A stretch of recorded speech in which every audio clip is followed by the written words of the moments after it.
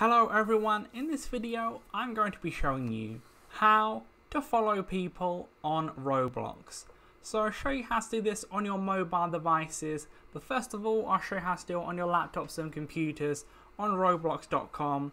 So first of all, on there you want to go to the search bar at the top, then type in the person's name who you want to follow, and make sure you search that person's name in players as I do there.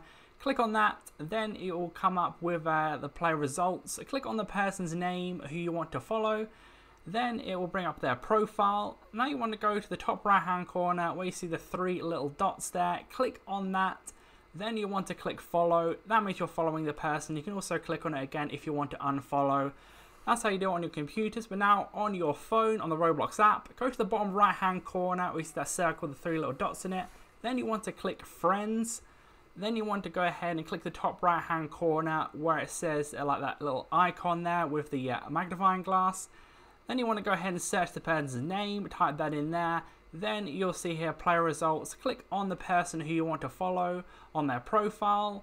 Then you want to click again on those three little dots on the right hand side of the screen as I do. Then click follow, and you can also unfollow the person again by clicking it if you want to. So leave a like on the video if that did help you out. Subscribe for more videos like this. Click on screen to see more how-to videos on the Roblox app and other videos similar. But that's it for now. I'll see you in the next video.